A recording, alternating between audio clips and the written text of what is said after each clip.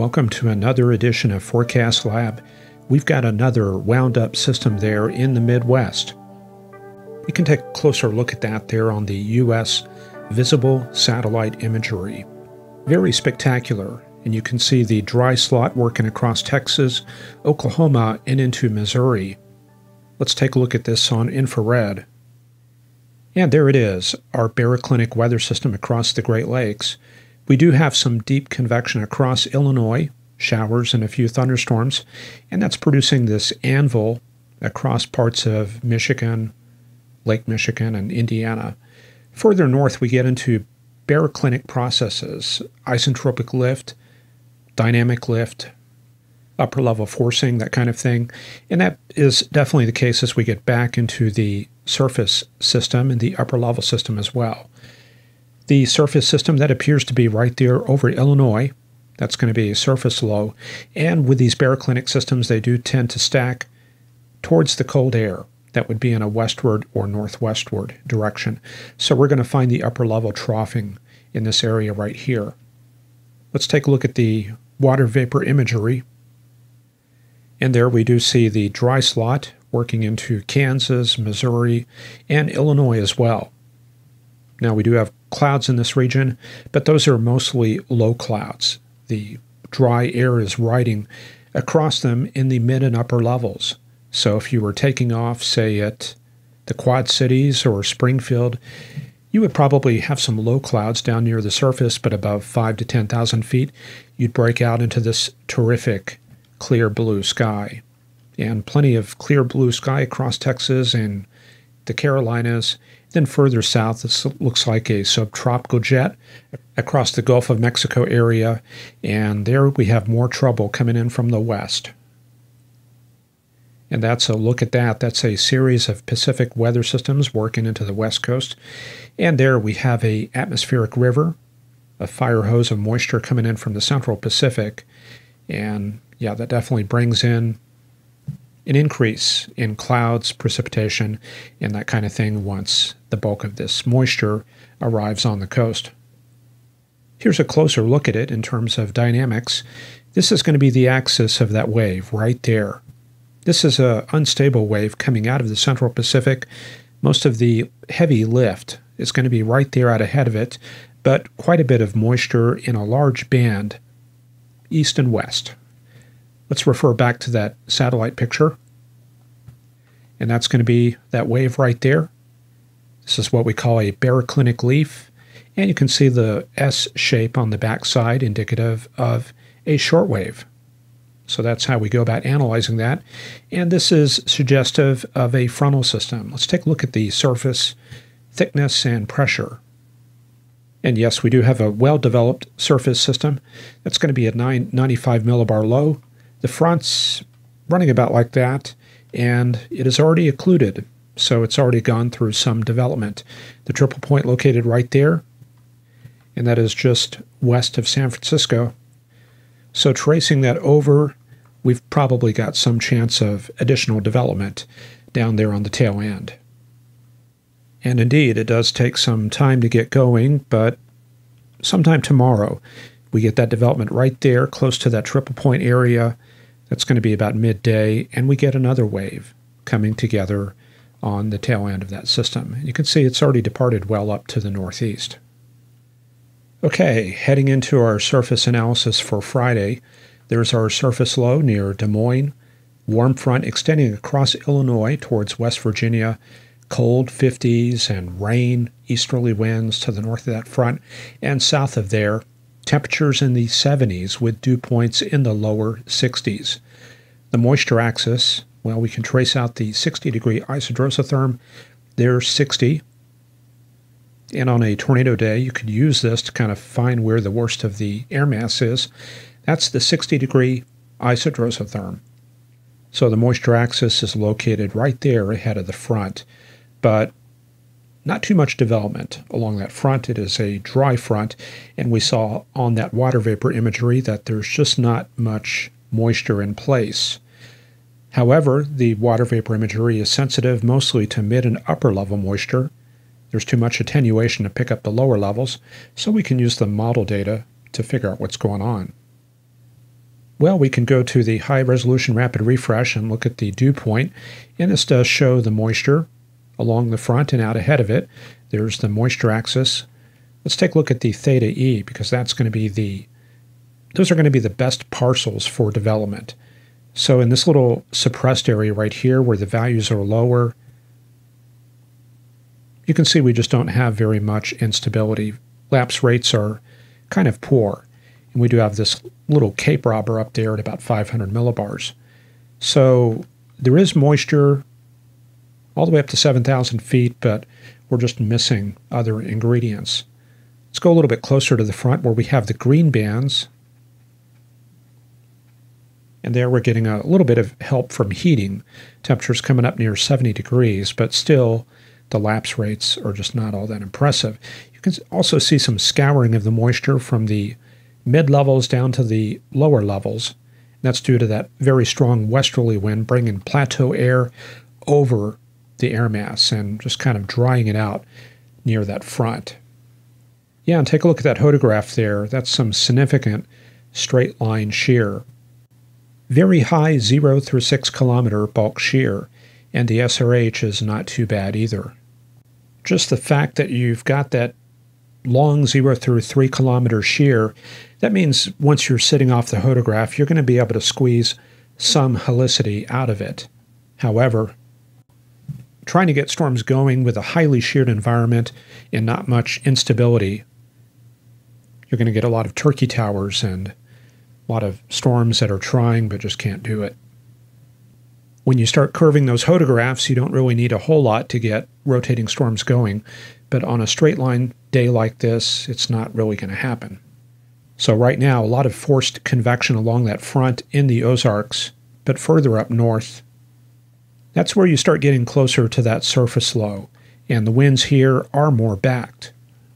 So if you go on up there to Iowa and look at the photographs, out in this area where the winds are out of the east, we do get that curvature in the photograph. There it is right there. And depending on where exactly you are, there can be localized enhancement for rotating storms.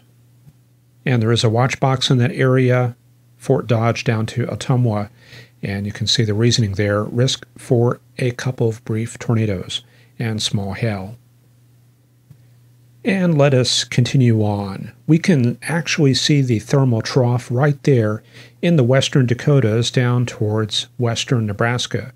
We're looking at those red dashed lines. Those are lower thickness values, indicating the average temperature in the lowest 5 kilometers of the atmosphere is rather low. So the thermal trough located right in there, extending down towards Kansas. And we do actually warm up as we go to the west. And we get a thermal ridge right there over California. And that's helping to support that other system off the Pacific coast. In the central U.S., though, freeze watch tonight in the northwestern panhandles for Boise City, Dalhart, Clayton, and extending on up towards eastern Colorado. Denver, Akron, Fort Collins, Pueblo, Trinidad, Lamar, all in that freeze warning. And we do still have a residual high wind warning across parts of western Kansas and central Nebraska. That's for winds up to 60 miles an hour as far as gusts, with sustained winds of 40 miles an hour. And then heading out west, there's a weak frontal system off of the coast of California. And that is actually different from that other system we talked about. This is the one we discussed on the satellite imagery, and the one I'm talking about is right there, and it does not even look like it's closed. Looks like an open system, although there is definitely a frontal boundary down there, so very weak support for a low-pressure area. So I'm not even sure that that exists. The frontal boundaries, yeah, those are definitely there. Then heading up into the northwestern U.S., that new atmospheric river will crash into the northwestern Pacific region tomorrow morning. IVT values arriving on the west coast, a modest 300 to 500, mostly in Oregon and Washington. And we will see another wave coming onto the coast over the weekend and bring those IVT values up to 1,000 by Monday morning, with an occlusion moving up the coast. Then we're going to deal with the remnants of Typhoon Bolaven for Tuesday in British Columbia. This area here will be hit pretty hard around midweek. Up there in Alaska, yep, cold as we would expect. Snow coming down in the Brooks Range and the eastern, or I should say western interior region. Warm air flowing northward, producing a little bit of fog in Northwest Territories region. Temperatures in the 40s. And then we go into the high Arctic, and it is quite cold up there. Temperatures as low as 7 degrees at Rhea Point. And there's a well-developed frontal system near Baffin Island. And let's head south into the prairies. Not much going on there. Kind of a warm, high-pressure area. And an occlusion off of the Maritimes. All right, let's take a look at the tropical weather. We've got Tropical Storm Sean way out there. Not looking at much threat from that, remaining a tropical disturbance after tonight. And the southern one, a little bit more concern in the extended, because that will be heading towards the Windward Islands. There's the GFS forecast, there's Sean, there's the other developing wave, and we're not looking for much in the way of impact. Moving very, very slowly. See, this is midweek. They're not even close to Puerto Rico yet. Only by Thursday that happens. And this other wave, some development here, but eventually it does lift up to the north. But, you know, we're 228 hours out. A lot could change between now and then, but the main headline here is nothing to worry about for the next week. In fact, we're going to be dominated by cold air spilling out into the Gulf Stream, Gulf of Mexico, and into the Caribbean. And that will kind of wipe out this part of the Atlantic Basin. Let's take a look at our forecast with the NAM model. This is where we're at right now. Cold front extending down through the mid-Mississippi River Valley into Texas, warm front into the Ohio River Valley, and the occlusion going back towards Iowa. So since these storms are separated from the tropical moisture, they should start shutting down around sunset, maybe just after that. However, this stuff here will keep going since it is supported somewhat by the low-level jet, and that will continue into the wee hours of tonight. So there we go. That's going to be about midnight. Things continue moving to the east. Lots of wraparound into Chicago. And then midday tomorrow. This is going to be for the time of the eclipse. It is going to be pretty good there in Texas and the southern U.S. due to that dry air advection. However, it looks like there's another wave working down from the north. This is very similar to cyclogenesis with those Alberta Clippers as they come south. Yeah, that's going to be a little vortex coming down through that northwesterly flow and moving into Missouri on Sunday. So remaining unsettled in the Central Plains. Let's take a look at the cloud cover for that eclipse. And there you go. That's probably as good as of a product we can use. The GFS from Pivotal Weather, showing lots of clouds across the northern plains, the Midwest and the Great Lakes into the eastern U.S. Best viewing conditions down in Texas. The track of the eclipse running about like this. That's going to be close to where you're going to see the ring around the sun. Elsewhere, significant coverage of the sun. You're going to see kind of a crescent sun, and you'll definitely notice a difference as far as the darkness of the sky, the darkness of the surroundings, and it gets a little bit weaker as you go up to the northeast. Not as much to see, although there still will be some darkening. So good luck with tomorrow's viewing conditions. Hope you enjoy it, and we'll have another shot at this in April with the total eclipse. And that's all I have for this edition of Forecast Lab. I do hope that you're enjoying this program.